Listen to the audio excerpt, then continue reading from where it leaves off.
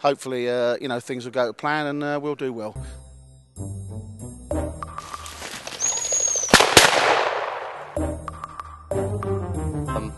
We all dream of doing it one day, and it was just my luck last year. So.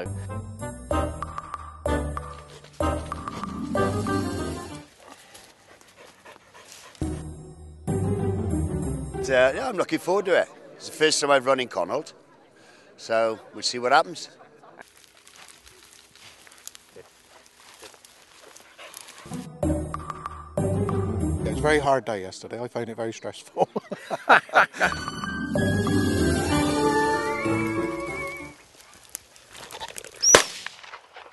Obviously, like scenting conditions, probably not going to be the best to start with, but we'll improve as we go through the day. And I'm sure the judges, a lot of experienced guys there, they'll take all that sort of thing into consideration. So.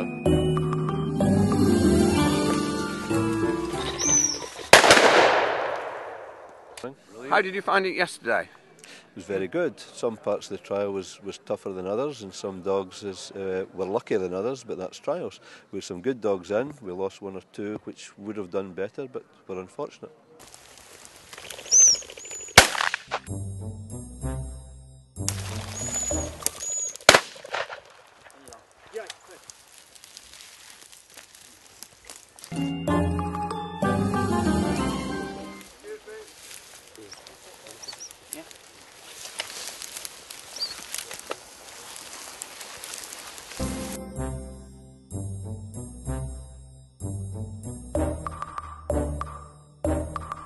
But a loose partridge out and back, she didn't mark it, so just one little touch on the whistle picked it.